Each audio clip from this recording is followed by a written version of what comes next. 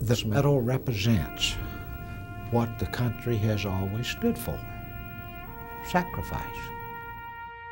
My name's on the back of it, but it doesn't mean it belongs to me. I'm just a caretaker.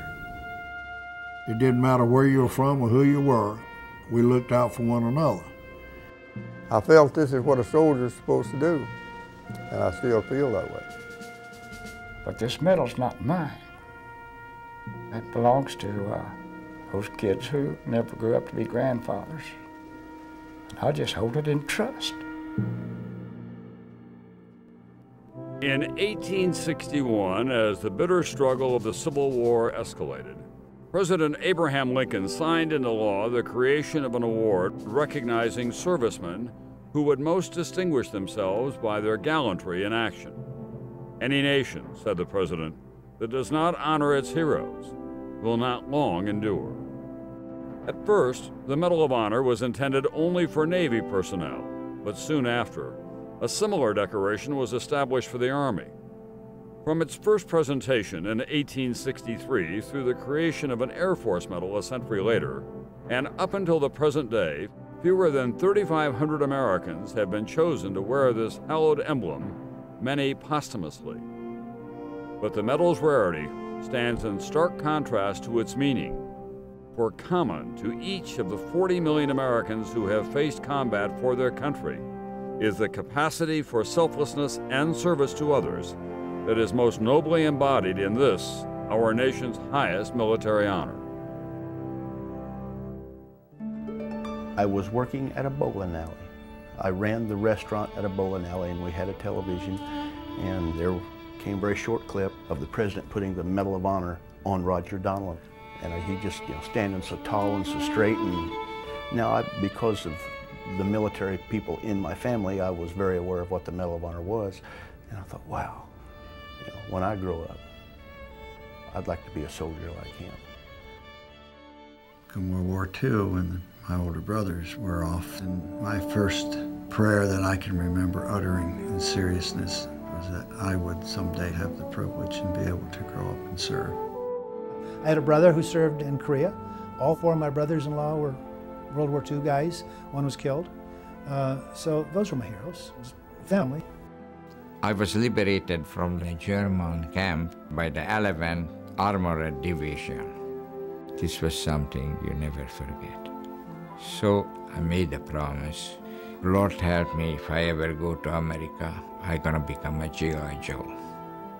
I grew up in a very small town and developed an appreciation of service to country. In a small town like that, every Flag Day, every 4th of July, Veterans Day, there was always a parade in town, and I was quite impressed with that as a child. In 1952, I got a letter in the mail that says, "Greetings. You've been selected by your friends and neighbors," and I was being drafted. I went kick hell out of my two friends and then checked my neighbors, and none of them had done that. So if they ever do start the draft again, they got to change that letter. That was a terrible way to find out that I was going into service. I was drafted in 1950, and I was taught that when you got drafted, you had to go. It was your duty.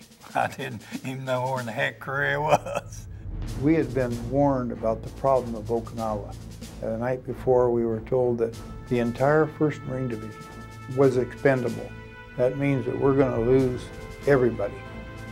I said, I don't know what Vietnam's like, because I'm the only non-returnee in this group. But if you'll trust me, I'll bring you all home. And then all hell broke out. They started firing right from the left to right behind us. The only way we could get out was fight our way out. I mean, the war is now there, right now. All right, I said, Pete, for God's sakes, move your gun out. You're going to shoot the top of Bucky's head off. And he says, we can't shoot. They're shooting at us. The lead tank pulled up right beside my gunner. And I'm only 25 yards from him. I stood up and looked him right in the face. They were that close to us, and you're laying there, you're thinking, this is it. You're facing old man death right in the face. All you could hear was guys moaning, calling for their mama. Help me. There's nothing I can do. things get really, really rough. And there's a whole lot of explosions going around you, bombs bursting in the air, and rifle, machine gun fire, all of that coming at you at one time. No one's exempt from fear. Of course you were scared. You were scared to death. But your responsibility is to lead your men into very dangerous areas on occasion, and you have no choice but to do it. I'm a 19-year-old medic, and then by that time I'd seen I don't know how many people get killed. But I took an oath to myself to help others, because that's what I was, a medic. And they took, obviously, an oath to come back and save me, because we were there to take care of each other. What immediately came to mind was my little brother. It was just instinct. It's what I'd been taught. You don't leave your brother. And I went and got him. I made a decision to make a wheels-up landing, crash close enough to his airplane, and pull him out of the cockpit. Somebody yelled grenade, and I looked down and fell on it. I run up and I said, come on, boy, let's get the hell out of here. I told the members of my squad to withdraw. In 4 hours, I knocked out 7 of those things. Picked up Captain Gormley in my arms and brought him back. I felt something had to be done. I didn't even think about it, just did it. Courage is not a lack of fear, which would be a lack of intelligence, but it's how you handle your fear. It's kind of like the guy that runs into a burning building. He's not really thinking of all that's going to happen to him if he does it. He just does it because it's part of who he is.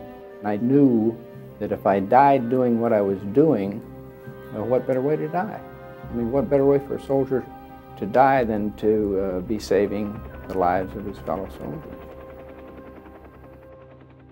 Next morning, we got everybody out, and I saw my first KIAs that were my men. And I remember thinking, I asked them to trust me, and I promised them I'd bring them home. Those 10 guys did, but I didn't. But I also learned that as a young officer, you have the opportunity, the burden and the privilege to look a young man in the eye and ask him to go do something. And they know what you're asking them to do in all likelihood means they're not coming back. And these American soldiers look in the eye and they wink and say, "Got it, sir." Grab their weapon and off they go. And there's nothing in life that compares to that responsibility. Nothing. Those of us that wear the Medal of Honor know that there are so many other soldiers, airmen, Marines that have done acts that just weren't recognized because there were no witnesses left. So I'm very proud to be able to wear the Medal of Honor for all of those that performed deeds far greater than I did, that no one, no human being knows what they did. These examples of ordinary people behaving in extraordinary fashion can be inspiring, and they should be inspiring. I spent 8 months in the Philadelphia Naval Hospital recovering from my wounds, and that's where I saw heroism. Our heroes are our nurses, the volunteers who came in and laid a hand on you and said it was going to be okay. The ones who went above and beyond and let you know that they loved you. I really believe that you'll never truly lead anybody until you learn to serve. And you'll never truly serve anybody until you learn that there's something more important than yourself. Those who know about it do appreciate it, but I don't think it's important to appreciate the medal or the living recipients. I think it's important for individual American citizens to understand how important sacrifice writ large is.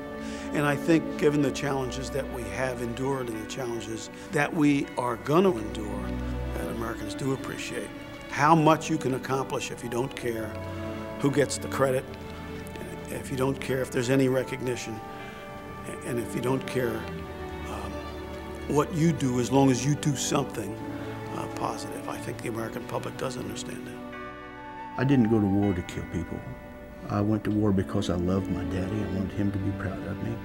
I went to war because I loved my grandpas and I loved my country. And when I got over there, the reason why we fought so hard was because we discovered we loved each other, that we were all we had. It didn't matter where you were from or who you were, we looked out for one another. And that same thing can apply to the United States of America. and every citizen take care of one another. In the squad, there's 8 of us, and we all agreed that everybody would come back one way or the other. You learn brotherhood when you learn to live together and eat together and sleep together. You learn to trust people. That's the big thing. We're all the same. We're Americans.